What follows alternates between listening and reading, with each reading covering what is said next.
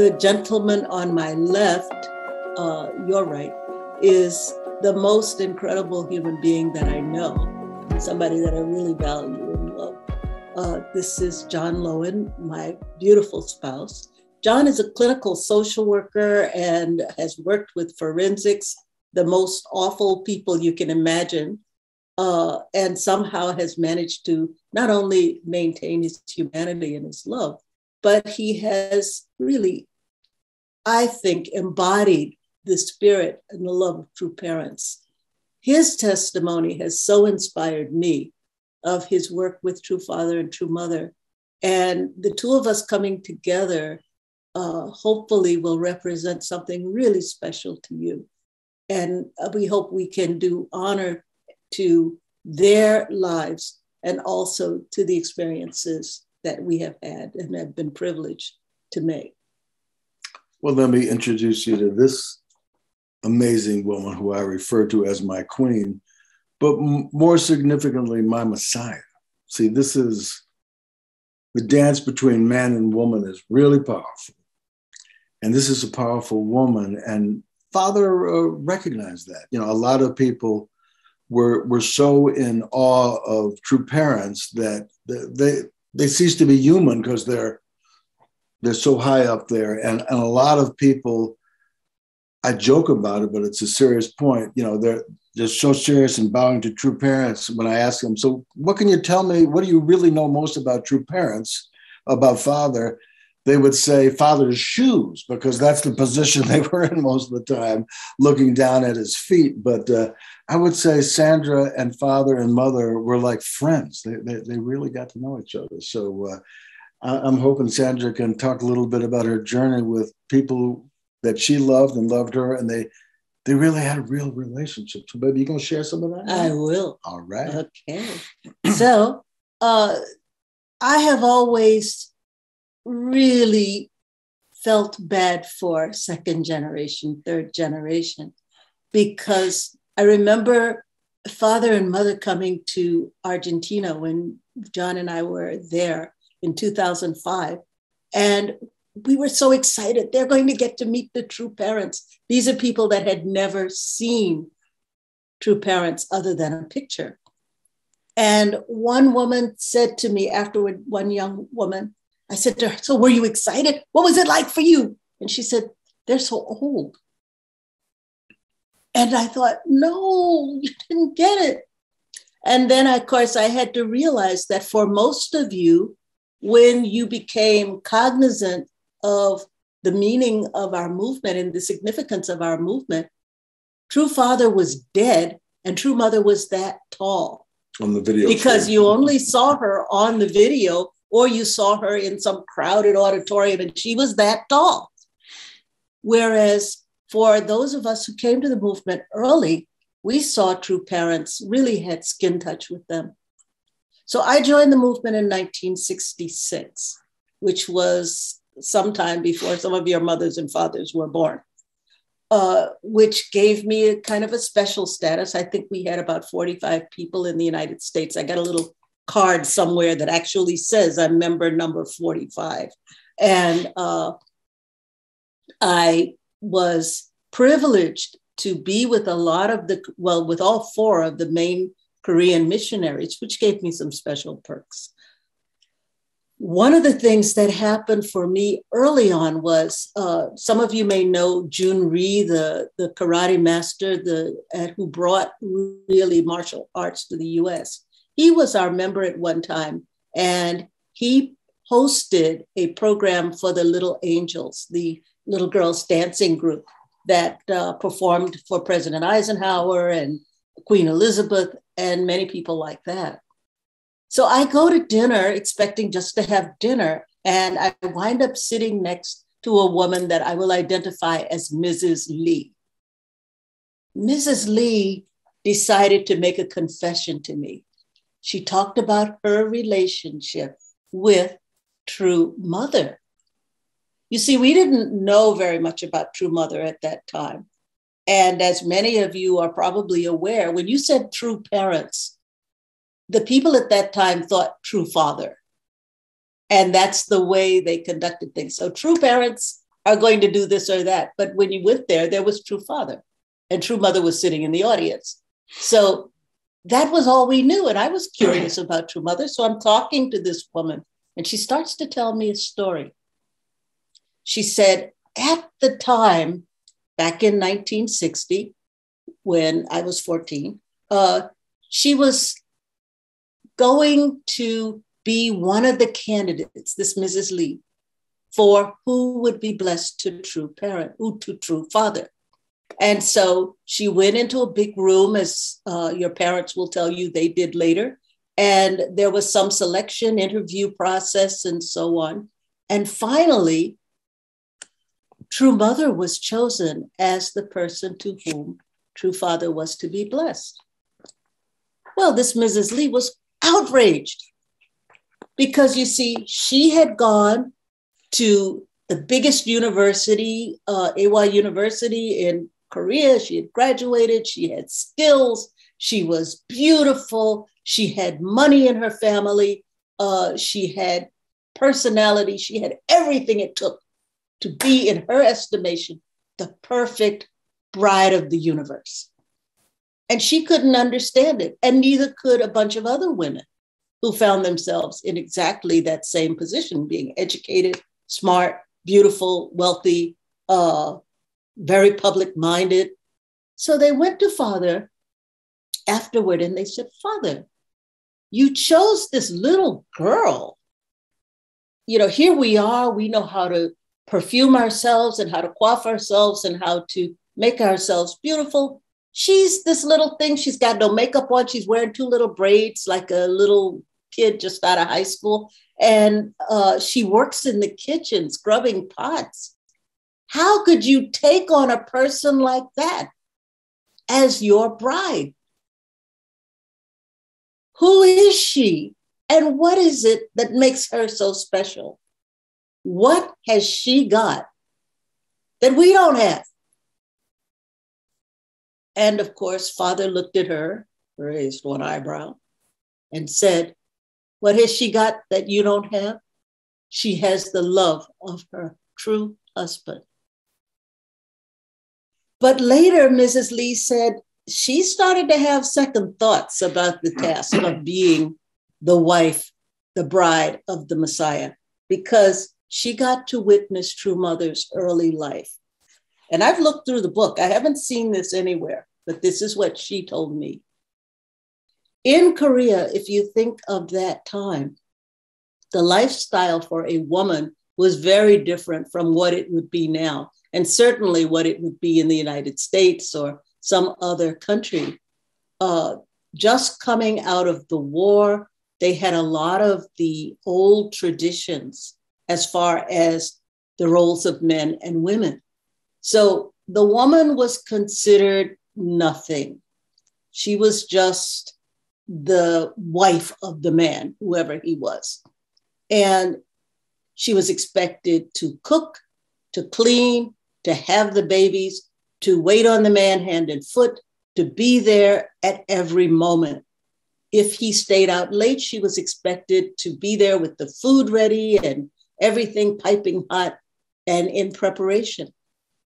So true mother, after the blessing, became pregnant immediately.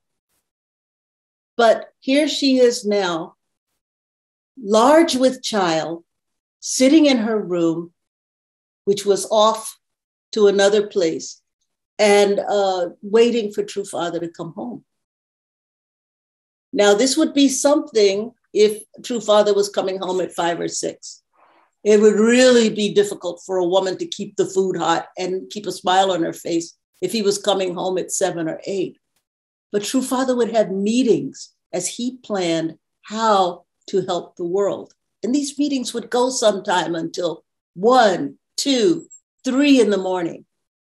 And she couldn't go to sleep. She couldn't lie down. She couldn't do anything. She was expected to wait for him, no matter how long this took. And this Mrs. Lee said, you know, I couldn't do that. I don't know who could do that, to wait alone. Often she was alone. And this is something that we missed. a woman, particularly a pregnant woman, did not present herself in the society. She stayed by herself because that was considered not done, to show yourself, especially in front of other men.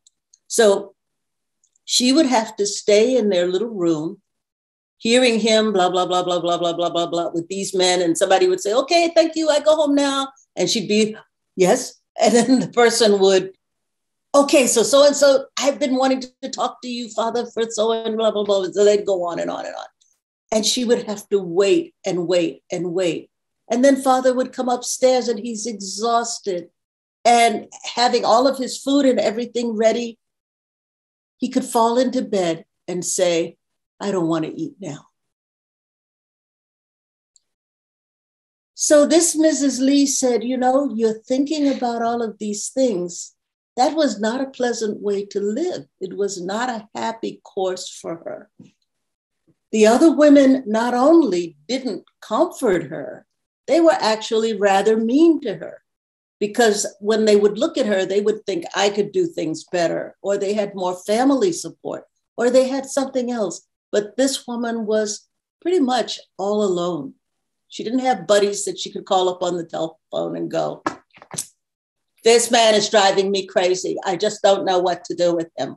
You know, blah, blah, blah. You know, she couldn't do that. She couldn't text. She couldn't watch movies to occupy her time while she waited. She just had to wait on Father's whim. So now comes the time, and this Mrs. Lee said, you know, I feel bad about it, but I didn't feel bad about it then. We were just relieved.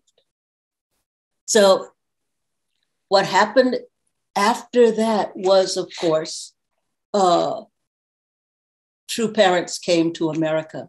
We learned very little about Mother up to that time. Now you walk into a room and here's a picture of true father and true mother, or you have one in your bedroom, or you have one hanging wherever, I don't know. But you had these pictures. Whereas in our time, we didn't really see true mother. We had no idea what she looked like. When true father came in 1965, he came by himself to America. So now he was coming in 1969, and he was going to bring true mother with him. At that time, women in Korea were selling their hair for the movement. We didn't have money. We really didn't have money at all as a movement. So people would actually grow their hair out, the ladies, and they wouldn't put perms or waves or anything like that. And then at some point they cut it off and they would sell it to a vendor. And that's how they made money for the movement, however they could. Some people gave blood, some people did whatever, but the women sold their hair. So when True Mother came in her little Korean dress, she wore this bun on the back of her head that was just an artificial hair thing, because she had sold all of her hair at that point, you know, so that it was clipped very close. And she had done that. And they continued to grow their hair out. They'd let it grow, and then they would cut it off and sell it to ladies who could afford to buy it. So I know there are a couple of you out there going, this could have been True Mother's hair. I don't know. But anyway, this was the way that she and other women made their money. And she wasn't spared because she was the wife of True Father. In fact, it was expected that she would go first in setting the example for the other women. One of her jobs was, of course, having children. It was understood that she was going to have as many children as possible, representing the kingdom of heaven, the 12 gates. And so she was, when she came to America for the first time, very pregnant. And it was not an easy pregnancy. She was struggling with that. And she spent a lot of time in her room. Again, Father's having meetings with all of us. So I could walk into a room where True Father was sitting and just sit down, plunk. And if there was a Korean there, because I still know 11 words of Korean, I learned one since the last time I talked.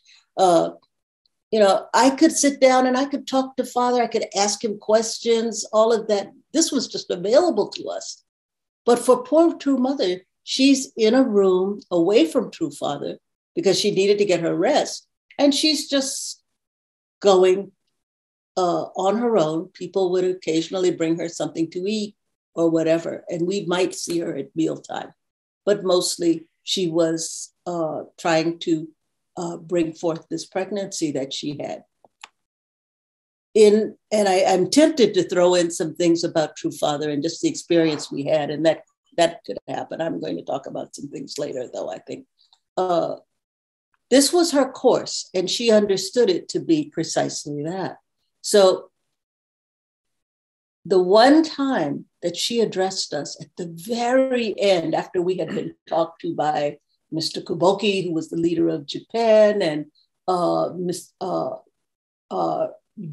Kim, who was the leader in Korea, and all of these great leaders, and they spoke to us on a frequent basis. The next person we spoke to at the very end was True Mother. And she spoke in apology. She said, I'm so sorry. I envisioned coming and being able to go witnessing with you and to be able to interact with you, but none of that happened because I'm pregnant. And therefore I need to be just kind of flat out on my back and take care of myself. But I pray for each one of you every day. And that was one of her jobs as well, was to pray for every member. And I'm sure she didn't hit us all, but I think she hit all of us sometime. But really to support us and to love us through prayer, because even that she could offer. So True Mother goes to the airport with True Father and Mrs. Wanpak Che and all of the other people that were traveling with Father and his entourage.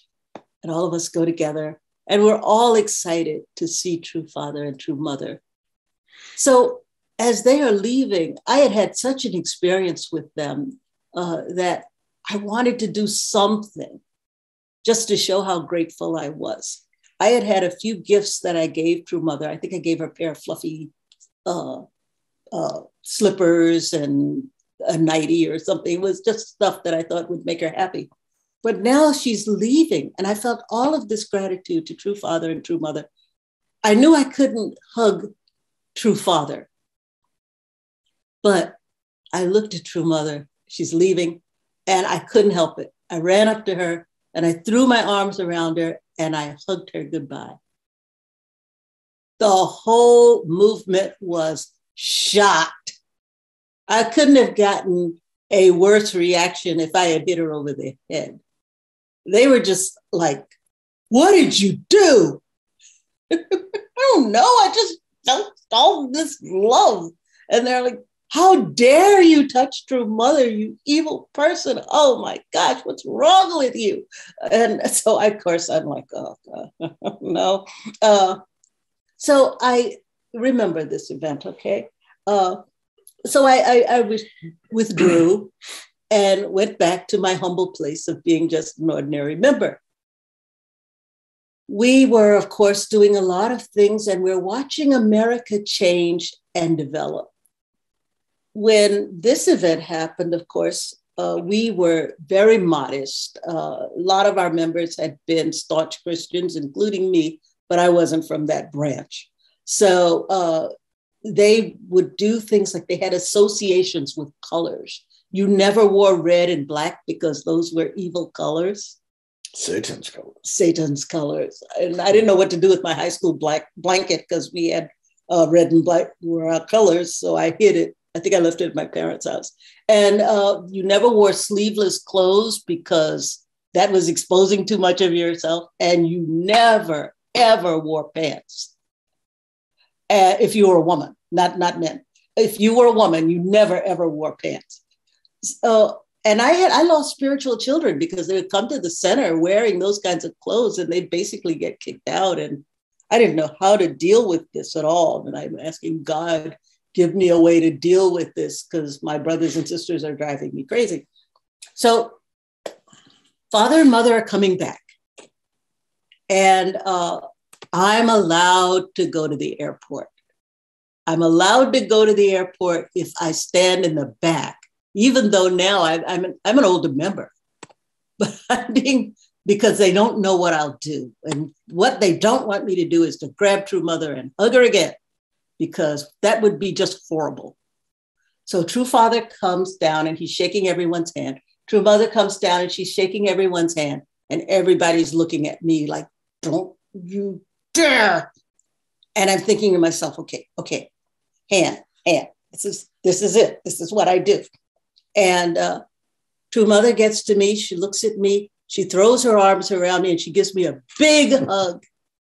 And the whole movement's like, what?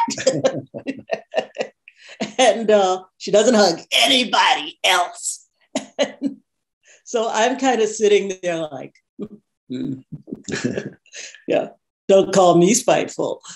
Anyway, she remembered that.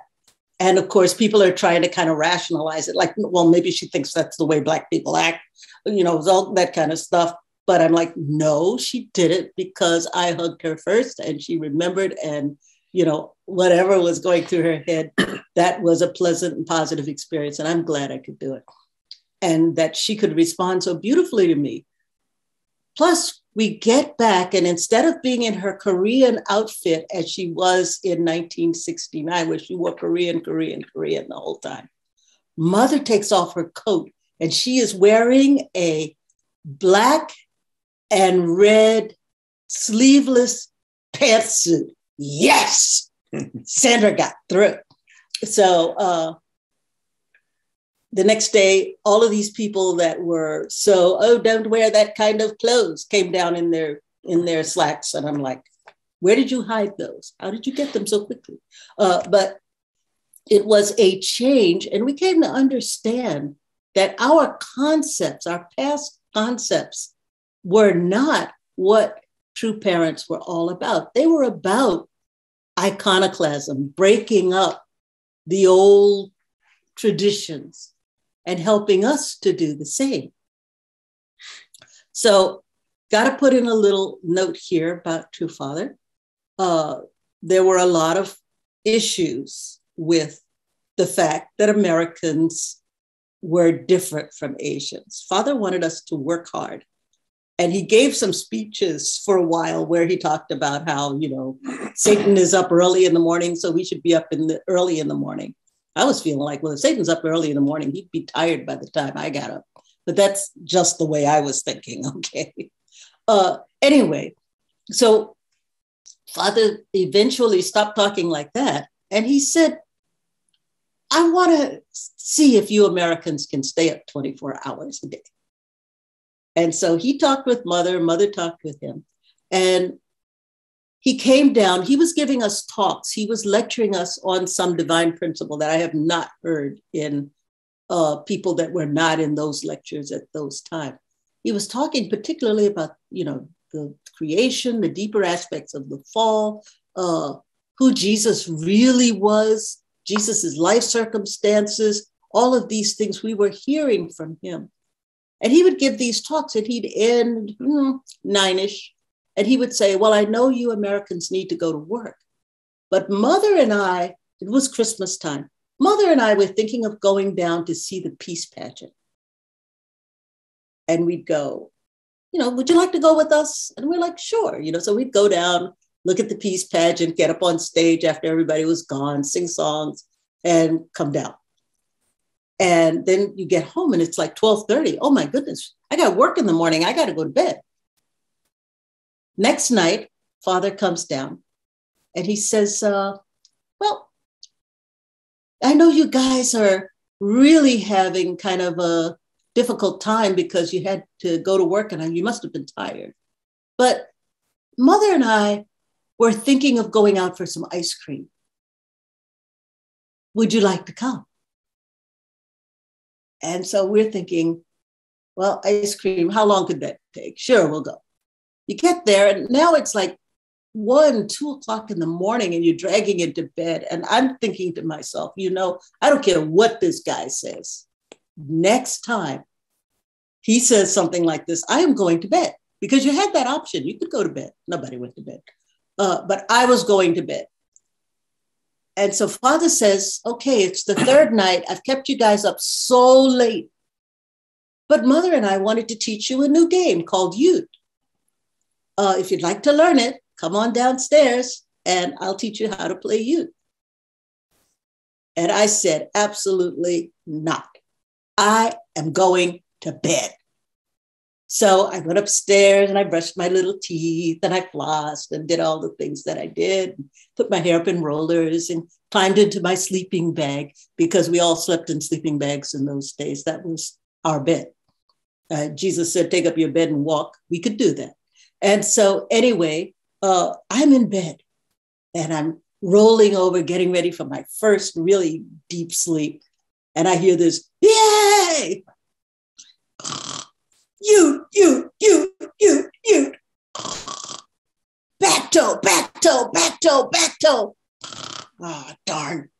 I got to go see what they're doing. So I go downstairs, I take the rollers out. I'm not going to stay. I'm going down there. I get to the door. Father sees me come in. Remember, we're in small spaces. We're not in auditoriums. He sees me come in and he goes, oh. So I come over, he puts me on his team, and it's like the whole Ute spirit world descended on me. And I got really good at Ute. And so I'm on Father's team, and he is excited. And I'm excited. And we're all yelling, and everything is really cool. Our neighbors hated us, by the way.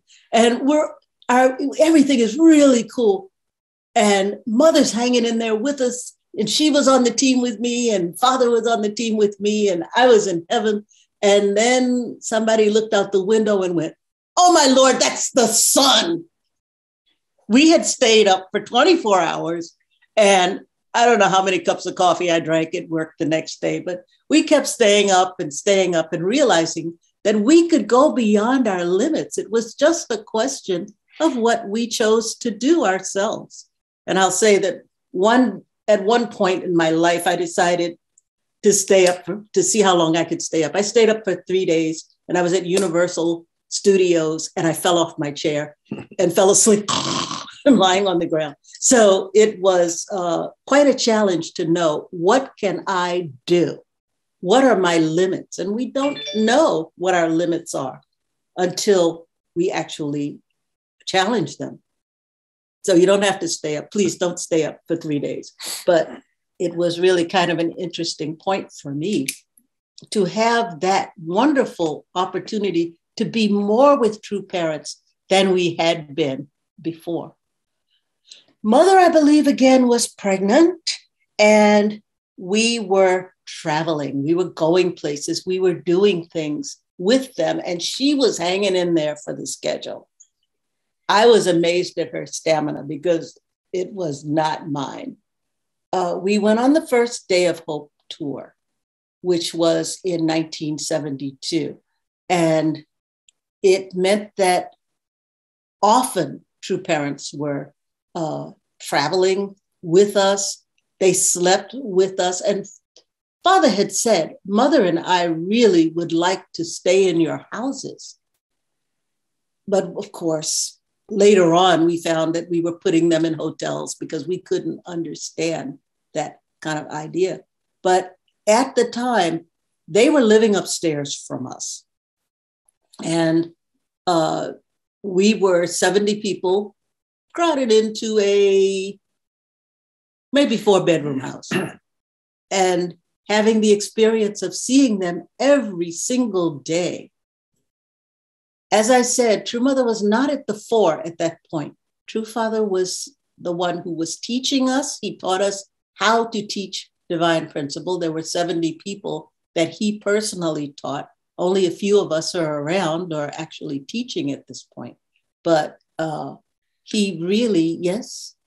Were you one of those 70? I was one of those 70. And when Father did the tests and everything, he said, I was the best. Well, I could totally get that. So anyway, I enjoyed having that experience and dealing with that. And a lot of things. My husband here keeps telling me I should write the book. I'm working on it because I have stories about true father, I have stories about true mother, and some of those stories keep wanting to kind of leak in so that you can hear them. But I'll move on. We went to, first we went to Alice Tully Hall, which was the first place that we performed. At that time, our true parents' father, he was out in front. True mother was usually in the audience. And so she was not sitting on stage. And he would give these talks. We learned a lot during that time as father, who had never been heard of by the American public, was exposed for the first time where people could know who he was and who true mother was. So their first poster said, "The Day of Hope, the Day of the True Family." And there was a picture, of course, of Injanim and Jojanim on there as little tiny kids. And the two of them were so beautiful in that poster. I know it's here in a box somewhere, but it was a very special time for us to see them as a couple. And it was really the first evidence we had of couple. In 1969, the first American couples were blessed.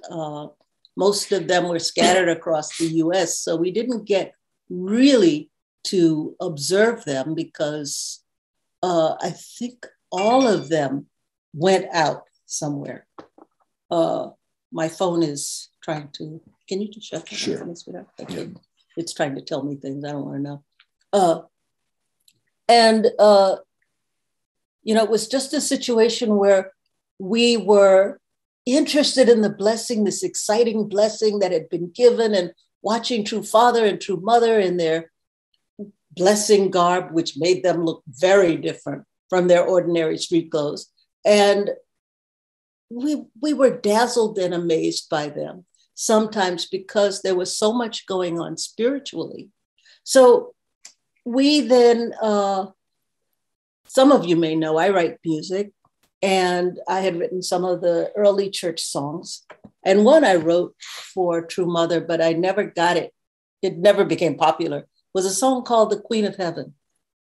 And it just talked about the two of them standing together as husband and wife and being the bridge over which the whole world could come. And I could feel that for them. There was so much power in their relationship, so much excitement. So you wonder, how in the world did your parents go through so much stuff, however they wound up? And it was because they actually could feel that power and could hear those words coming directly from the source. And it made a big difference for them.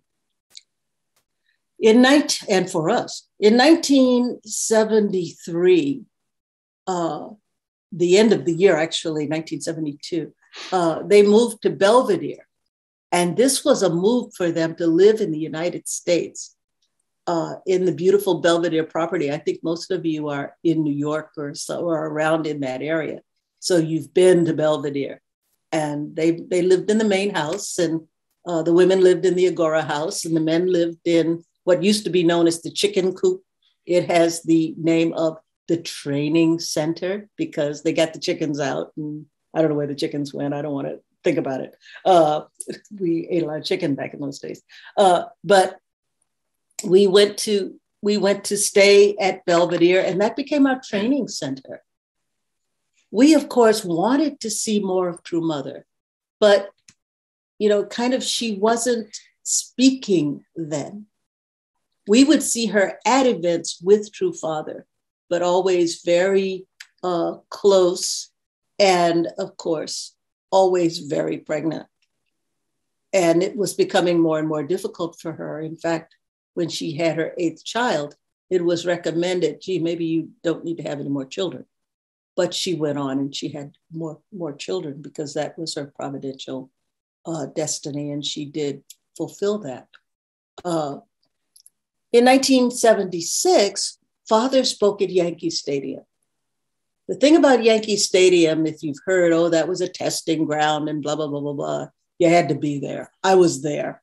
It was scary. Yeah, there was a guy climbing over the fence with a high-powered rifle. Yes, there were people doing strange things in the stadiums. It was pouring rain. All kinds of things were happening. I was in performing arts, singing in the rock band by then. Before that, I had sung in the choir, and now I had moved on to the rock band. And I walked by True Mother where she was sitting, and I could see on her face the concern, the worry, as she sat there with her children in the stadium, not on stage, wondering what was going to happen. And that bond of prayer and hope that she was experiencing, is this going to work? Am I going to have a husband when I go home? Was more than a lot of us would like to ever have to go through.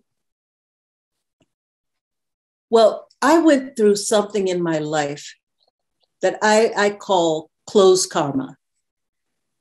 I had an issue with my wardrobe. And that main issue was that it was always disappearing. So I went to work one day and I came home. There had been a terrible thunderstorm and I had clothes in my closet when I left home. But because there was this terrible thunderstorm and several women had come to hear the Divine Principle lectures, the lecturer had said, oh, well, just go up to Sandra's room and get some clothes. And they did. And they didn't leave their wet clothes behind, which did not work well for me. So I opened my closet and I had 2 outfits, and they were the 2 that I really didn't wear often. These women had good taste and I had no clothes.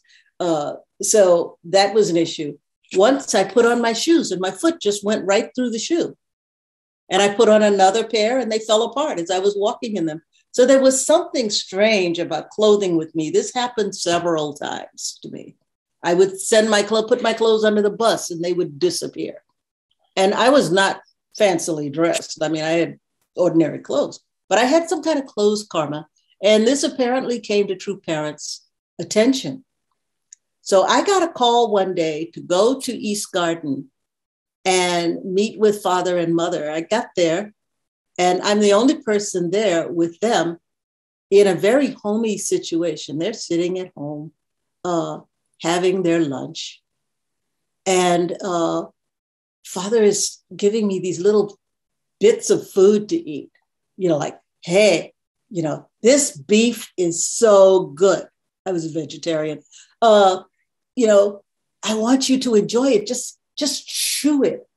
And the issue I was having wasn't just that I was a vegetarian, but I had just had a wisdom tooth removed the day before, and it had been cut out of my mouth, and I had been in a lot of pain.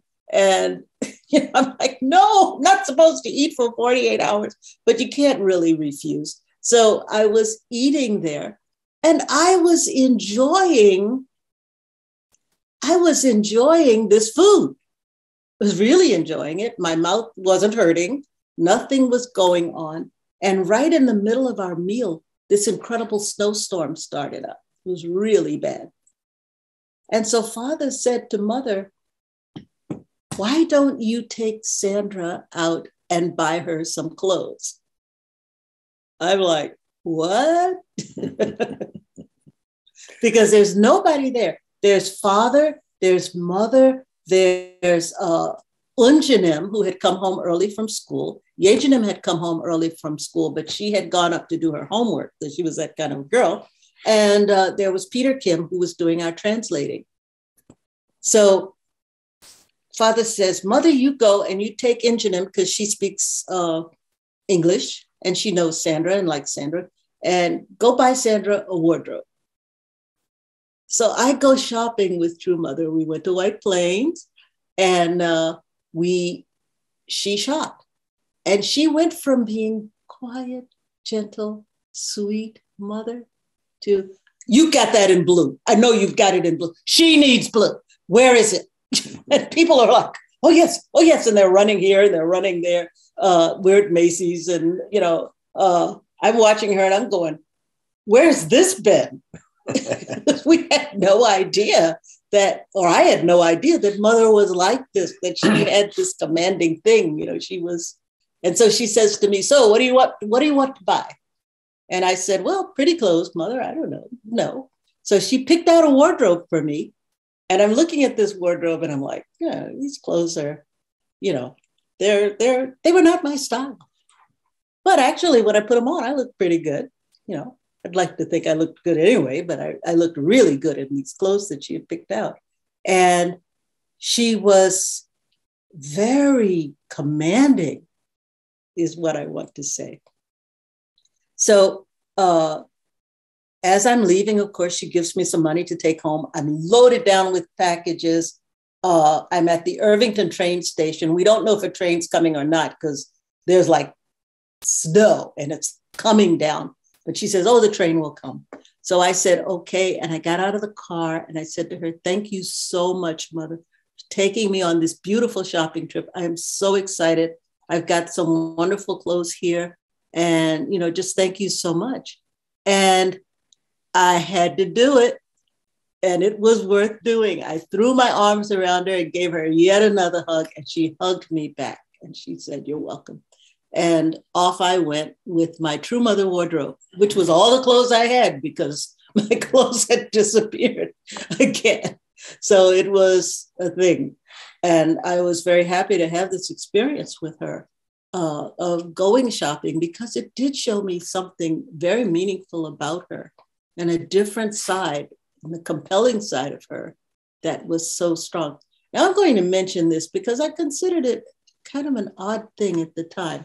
And I don't know why it happened. And it took me back to Star Trek, like I don't know. Anyway, that's another story. But in 1996, my husband and I were selected to be national messiahs to the Republic of Argentina. And True Father was in Uruguay.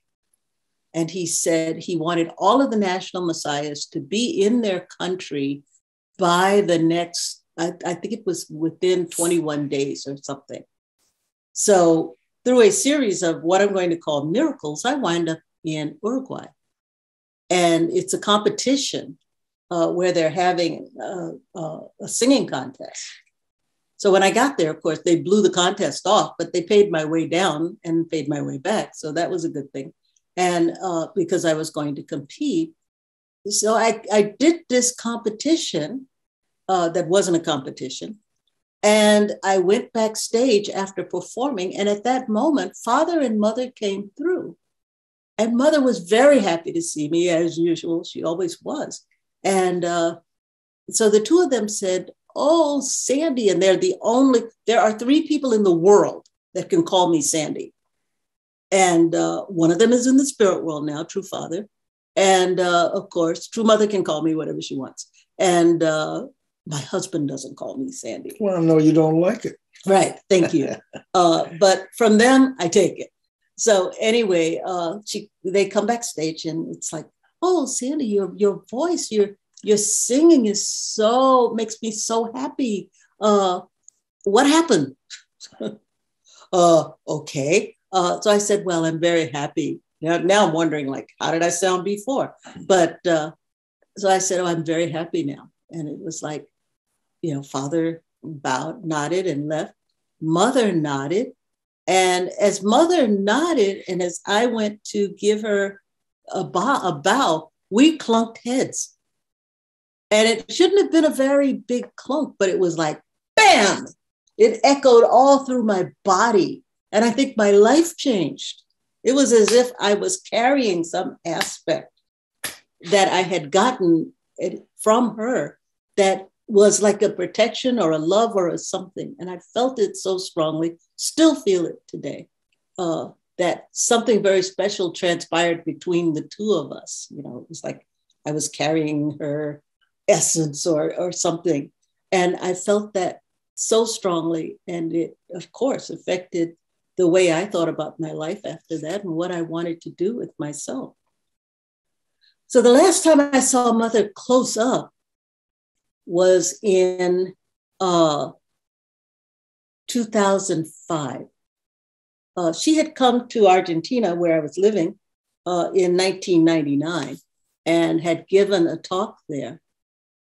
But then, she had a meeting with us afterward, but mostly she was on a time schedule because she was touring countries. And so she didn't get a chance to really speak with us personally, but I did at least get to see her up close.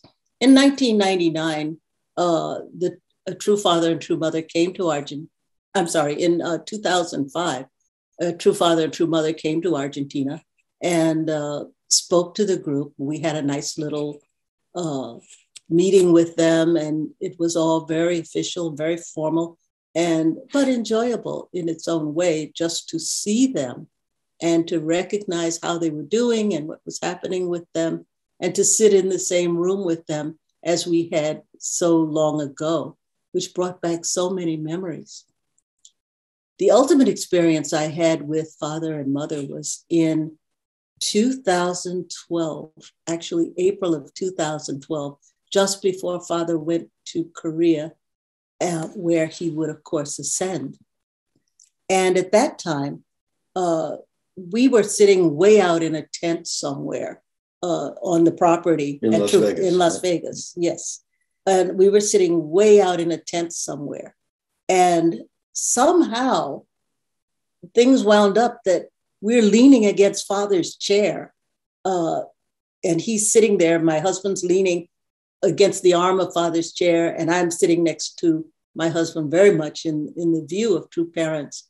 And of course, they're acknowledging us and we're acknowledging them. And we're just feeling very close to them.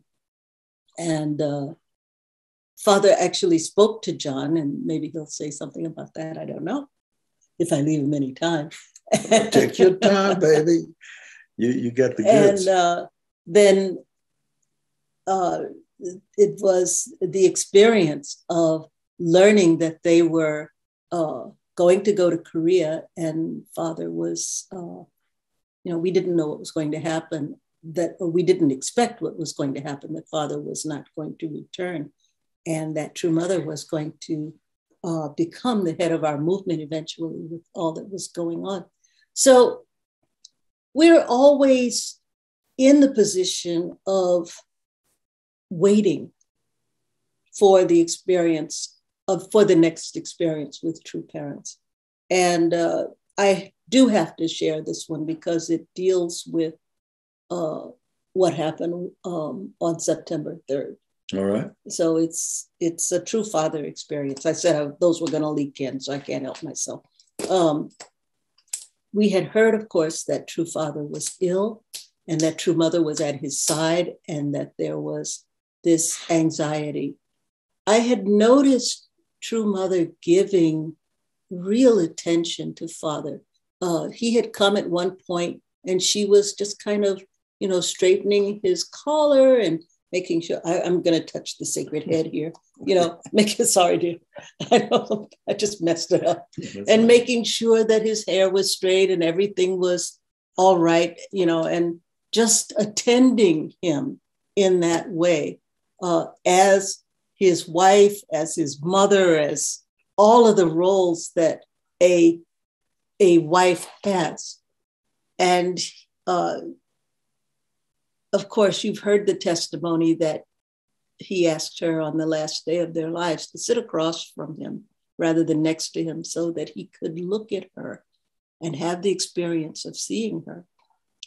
Well, our movement was doing prayer conditions and, all kinds of, fasting and worrying about him. But on September 3rd, John and I had gone to the home of a couple we had blessed. And we were actually sitting on the dock outside their house in New York, in upstate New York. They lived on a lake. They lived on a lake. So we were sitting on the dock at the lake. And I look up and I see this flock of butterflies, it looked like. And then they got closer and I realized they were dragonflies. Scarlet dragonflies, bright red dragonflies, and they're flying toward us. And they fly over us and around us, and they're surrounding my friend Lori, who was blessed, Lori and me. And then all of the dragonflies except one flew away. Now, I'm not a bug person. I don't do bugs, but this one bug came and it sat on my hand. Yeah. And it sat on my hand and it walked over my hand very gently. And then I turned my hand over and it walked on the inside of my hand. And it stayed there for a moment. And then it took off. It went across the lake, near the surface. And suddenly this big, beautiful silverfish came up, ate it, and went back down. Swallowed it. Just and went back down. And all of the other scarlet dragonflies went away. And at that moment, I knew True Father not only had passed away, but he had come to say goodbye to me. And, that was a really special moment for me. I wandered into the house and I lay down for 3 hours and I was dead. I was really worried. I didn't know if you were sleeping or had you, the queen went into a no zone. Right? Yeah, I'm usually very easy to wake up, but I was just out. It was like I was in coma for 3 hours. And then I woke up and we packed up and we went back to Albany where we were living. And at that time we learned that True Father had ascended to the spirit world.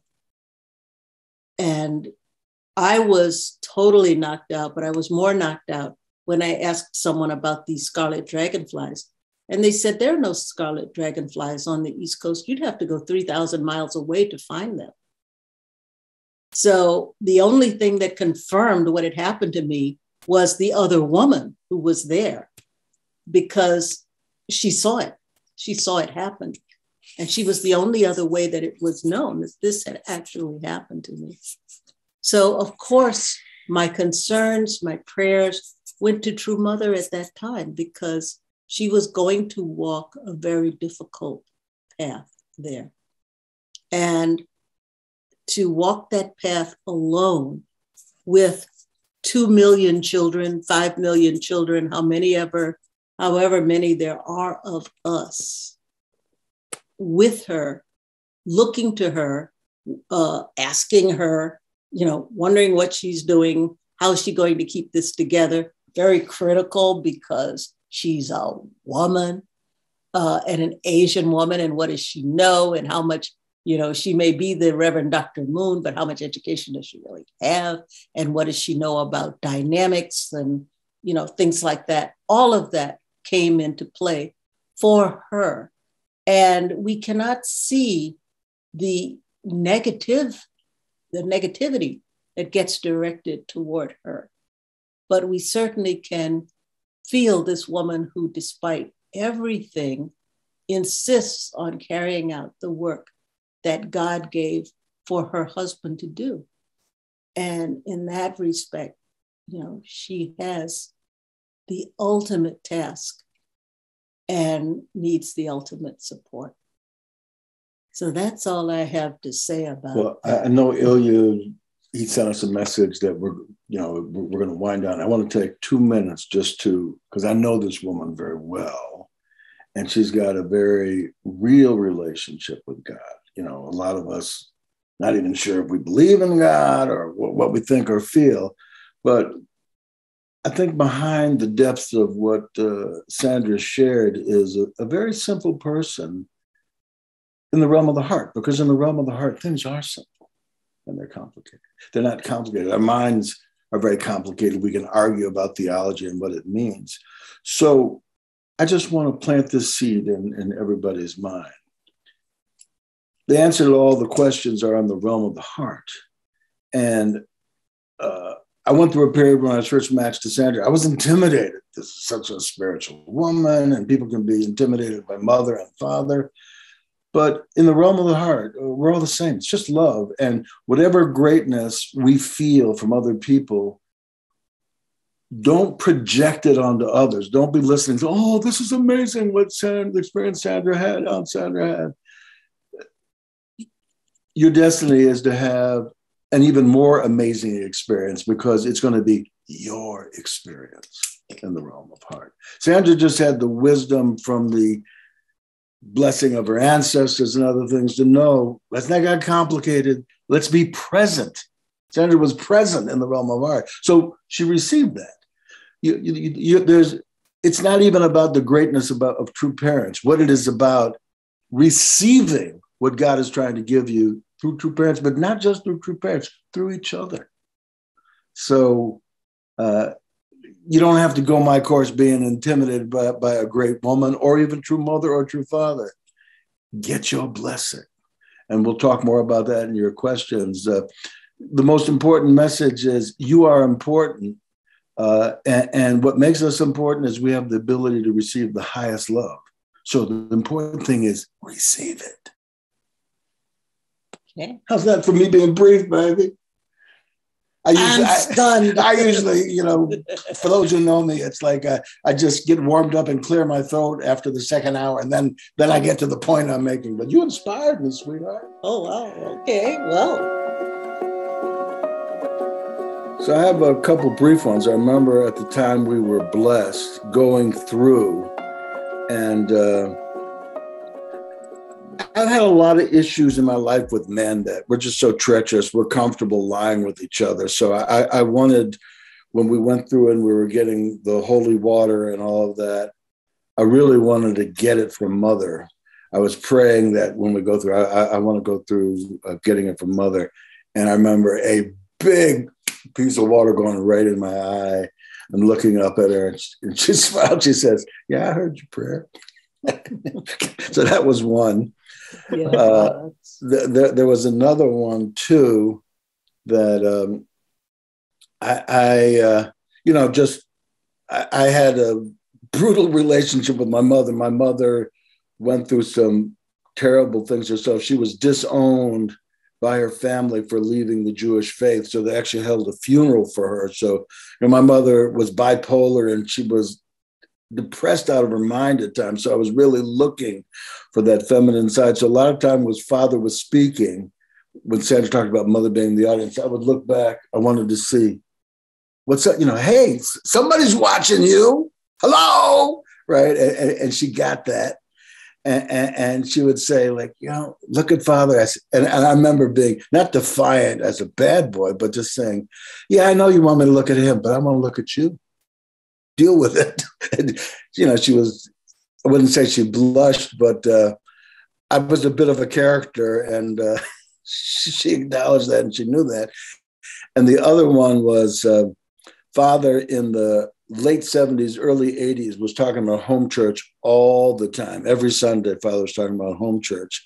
But in the beginning, people didn't get it. Father talked about it for like 6 months before people really caught on. So I remember in the very beginning, Father was saying something, and I remember I would interrupt Father in a, sometimes he was talking, I would blurt out answers. And I remember saying, well, home church, if we really do it, that's how we're going to solve that problem. And Mother said, yeah, that's right.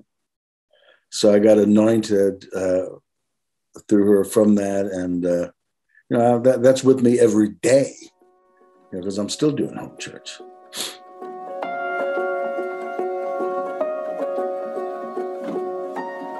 Great question. Very great. Honest question, real question. Oh, now we're excited. Because we had that connection, and I don't pretend that I understand everything that True Mother does. You have friends that do things and you go, why'd they do that? But they're still your friends. And I feel that way. There are providential things that we don't understand. And there are also questions that we may have. And I think if we look at them, the question is not so much, if I'm understanding your question, what is going on and why those things are happening. But what is my attitude when those occurrences occur? How does it affect my relationship if we have a difference of opinion? I don't know, John. Well, I can't answer for you. Well, I'll answer for you. What do you think? Well, these are my kinds of questions because, some of us are blessed with things working out well for us and we're happy and it's all well. And I just wasn't one of those. My life, I was blessed with crises, right? Which I didn't realize was a blessing till much later, because those of us who have crises, and this isn't a crisis, whoever asked this question, but it's, first of all, it takes courage to ask this question. And number two, it speaks to the fact that whatever the church has officially said is not enough.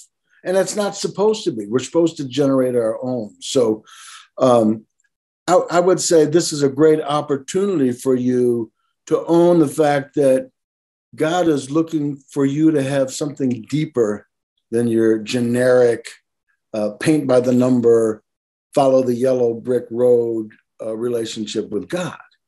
So for me, mother is a gateway. I mean, we exist in two realms. The divine principle talks about origin, division, union. So we exist in a vertical context, which is connecting to God, and we exist in the horizontal context. Sandra was sharing a unique journey of her horizontal journey with mother in the actual physical world, right? But also mother represents something. Mother represents the early stages of the feminine side of God finding a home on this earth, right? So another way of looking at it is, what's your relationship to the feminine side of God? Or let's put it another way. Father talked about there being 4 personalities on basic personality types that reflect the seasons. So he's talked about a summer personality, winter, spring, and autumn. And 2 of those, winter and summer, would represent what Carl Jung talked about in personality types as thinking and feeling, right? So the feeling is more the feminine side of God. I mean, let's look at Ilya and Diane as an awesome couple. Got a lot of questions. I know. My wife, she's wanted me to be responsible, which I'm not. Okay, in the traditional way. So you're thinking about something? Go talk to Ilya, because he's thought about it already. I'll give good odds.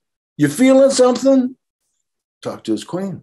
She feels very deeply. So I would say, don't worry about just your relationship in a pragmatic sense to mother. What's your relationship to your feeling side? Because as you go deeper in that journey, the other question will answer itself, because mother is here to open us up to the feeling side of life. She's not just speaking theologically. She feels something when she sees people starving all over the world, right? So I would encourage you, rather than worrying about it, cultivate your feeling side and help get in touch with that, and take it from there. Hopefully that's helpful for you. Thank you. And I look at my wife. She was feeling. She was saying, John, there's maybe some other people's questions won't get answered. We got to think of everybody. She's feeling that. I'm thinking, I got one person who's interested. If I can touch that one person, that's all that matters. Because so the feminine side of God cares about everybody. The masculine side cares about one individual at a time and wants to make sure you've discovered the diamond buried in the garden of your soul. So whoever that individual was, yeah, I'm willing to put the whole group on hold because you are that important. I would say, and I'm going to leave this one to John too, I'm the feeling person. The way that it's been explained is, to my sense, it would be the person that is loved by God, who's selected by God for a very special mission. So I think we have tended to put some very otherworldly kind of ideas with that. But really, it means being called by God for a special thing to do. True mother is a human being. And we don't want to make the same mistakes that traditional Christians have made with Jesus, where we deify and people are suddenly walking off the ground by 10 feet. All of us are meant to be the begotten sons and daughters of God. All of us are meant to be unique and absolute and unchanging and eternal as God is. So to call Mother the begotten one, I would say she is the first begotten one, because God's been trying to beget some women for a long time. And we've made it a little hard for God sometimes as women. So she's going that path of pioneering a path for every woman in the world to be a very special woman to God. And it's up to us to take up that path and to take up that task and to go forward with it. Give me a little something there, baby. Boom. Yes. Whoever asked this question, the phrase begotten, I think the reason that, there's controversy, when someone proclaims, I am, when Muhammad Ali said, I am the greatest, everyone wanted to kill him, but then he went out and showed that he was. So mother stated, I am the only begotten daughter. That was true in terms of her journey, but she's not the only begotten daughter anymore. Thank God, because we have other daughters who've been inspired and put their stick out there and caught the fire. Diane's also, as Sandra said, a begotten daughter of God. And what about Ummi? She looks like a begotten daughter of God to me as well. I know this one is, because I know what she's done for me. She couldn't have done it unless she had what God had in her. So I just feel that we need to look at addictions. Okay, not all addictions are crack and cocaine and sex, food, and all work. Some addiction, humanity's greatest addiction is running from our destiny, avoiding our greatness. How many people have been addicted to avoiding looking at their greatness? I know I wasted half of my life doing this until this begotten queen said, hey, John, stop telling me about all your heroes, how great Bob Dylan is and Malcolm X is and this one. Why don't you look at yourself? You're pretty great yourself. It's hard because as soon as you stand up and strut your stuff, now someone's going to take a shot at you, just for the brothers out here in sports. As soon as you win the Super Bowl, next year, guess what? Everybody's gunning for you. So our brother Yasu, right? Are you a great man or are you just a follower of a great man? I see a great man. So let's all deal with our addictions together, and then we won't have to worry about mother being the only begotten daughter, because that won't be relevant anymore. The Bible talks about at the end of time that God's dwelling place is with man. He has come down, right? So great question. And so whoever asked that, please dig even deeper and not just have great questions, which this is, become the great man or woman that you are that could ask bold questions.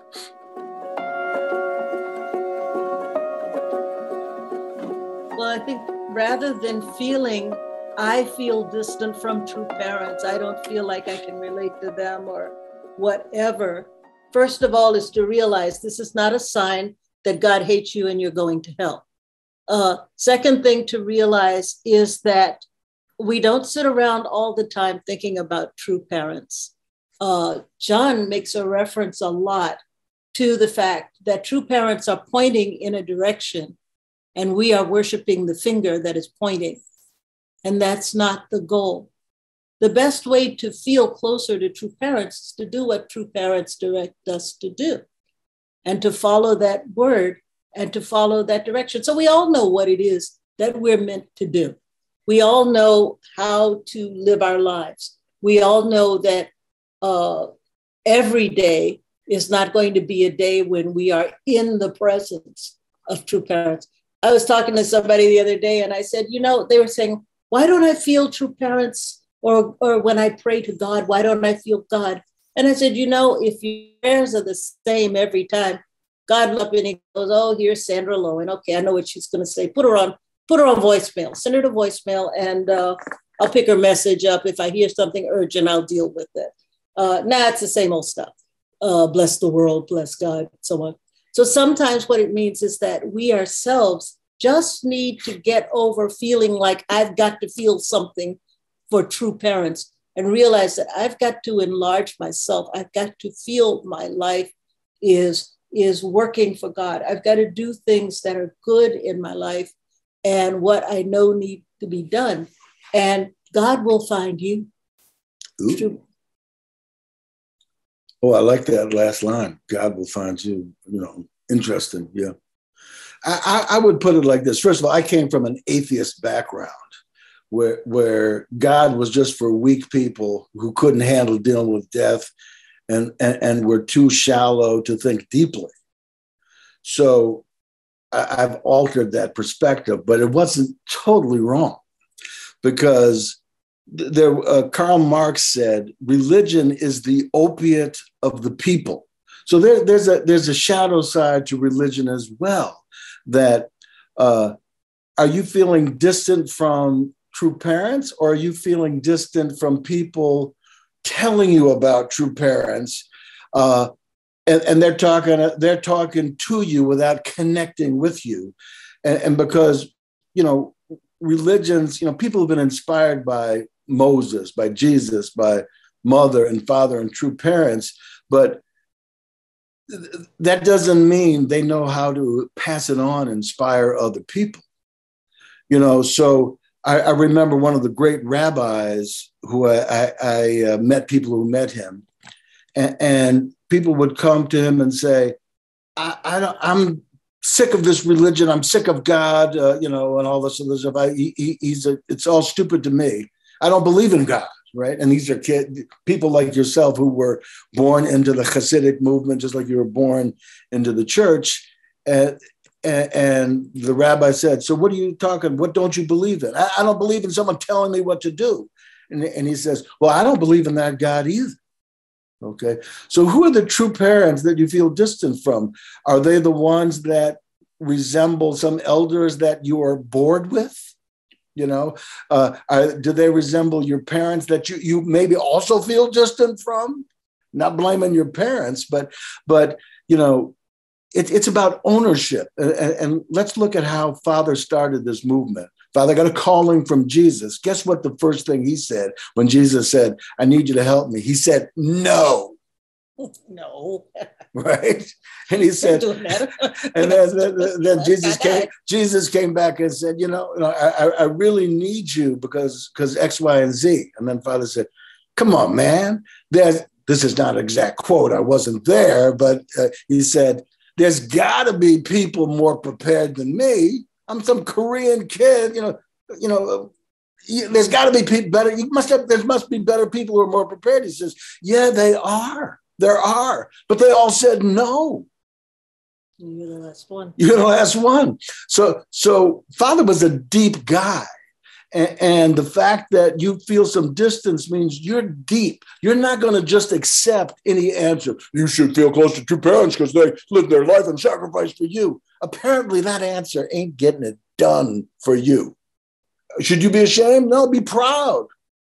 Because you're walking in the footsteps of some young moon. After he discovered the divine principle, he goes to Father to present it, and God tests him. God says, this is garbage.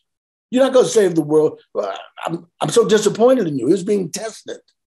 So Father goes back. His mind is spinning. He's looks through the whole thing, trying to figure out where he got it wrong, and he can't find anything wrong. He brings the divine principle back a second time and says, I know you said this is garbage, but this is, I'd like you to bless this. And then God really goes off and says, you disgust me. Get out of my face. Don't call me until you get it right. So Father's head is really spinning now. He goes back home, goes over everything. And then he comes the third time and he says, before I was asking you for your blessing, but I'm not asking you. I'm telling you. This is some young moon, not me. I'm telling you. This is the truth with which I will save the world with or without your help. So whoever asked this question, I want you to consider the possibility that you have a calling. You're not supposed to just be following true parents. You're supposed to become a true parent and show the world something. You got something. That's what I'm suspecting. That you're not satisfied means that might not be a problem. That might be a calling. Just a thought. All right. Well, thank you, Uncle John and Aunt Sandra for answering that question. I really loved your answer. And I feel like towards the end, how you said, like what Aunt Sandra said, like God will come to you. And then also Uncle John, what you mentioned, it made me think of like so many times in our movement, we kind of like banish asking questions in a way. Kind of like, oh, if you ask too many questions, then you're not faithful enough. Or like, if you ask too many questions, then you must be doubting. But I feel like in my own life, like you shared, by asking questions, I actually developed my faith with true parents. So for whomever asked that question, I really believe what Uncle John and Aunt Sandra said, like, when you focus on your own life of faith and really deepen your relationship with God, then you automatically, or it gets like you find your path, and it's easier to connect also with true parents because you found that light within yourself. Elaborating here, that all of this comes down to ownership, right? Mm-hmm. You know, you're living in a house. You say, "Welcome to my house," but it's really not your house. The bank owns it. You're paying a mortgage. Mm. Yeah. But we like to feel something. So until your heart is satisfied and you have all your questions answered, you're not an owner. You are a follower. You're renting someone else's mind. Mm-hmm. So I think it's beautiful because questions are a sign that we want. My father was a teacher. He loved good questions. So all you guys with questions, you should give triple points to the people who ask the kinds of questions that most people would be nervous asking, because they're pioneering the ways. They're the elders here who are saying, it's okay. God wants us to have the answers in our heart and our mind, the questions in our heart and mind answered. And, Mother's talking about the Heavenly Parent Holy Community. The Heavenly Parent community can only be holy when all questions are welcomed. So Thank you, brother or sister, for taking us in that direction of really creating a holy community. Many. We both are clinical therapists, for one thing. And I'm also a K-12 and college professor, and have a bunch of other jobs.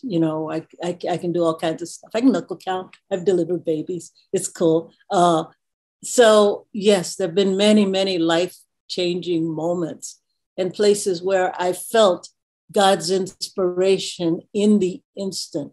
So job-wise, I go to work with God. I mean, I just feel like God is there already, and God occupies that place where God is always looking for the opportunity to wake us up, to call us to attention, to welcome us, and to inspire us to do something great for the sake of someone else.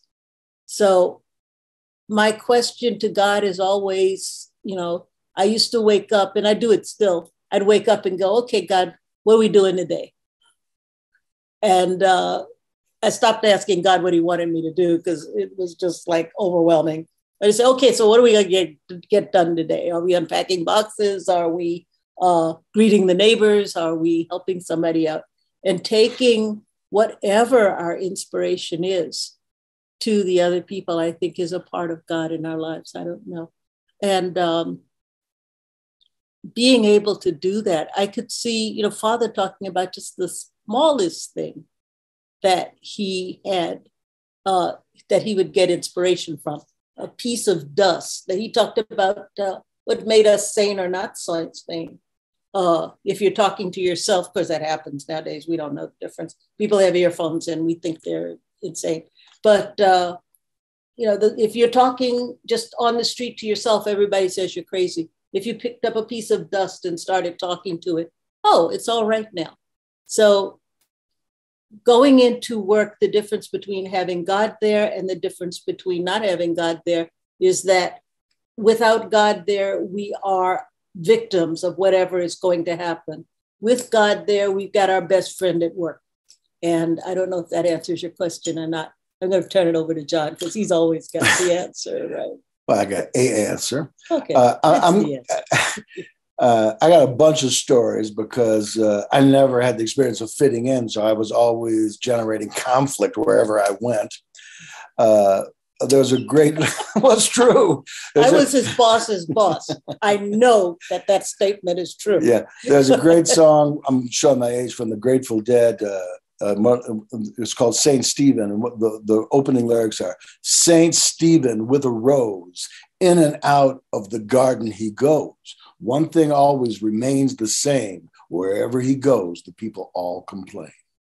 So that's been my journey. So yeah, I had a lot of really beautiful experiences where, in essence, I learned that conflict is not really conflict. It's seeming conflict.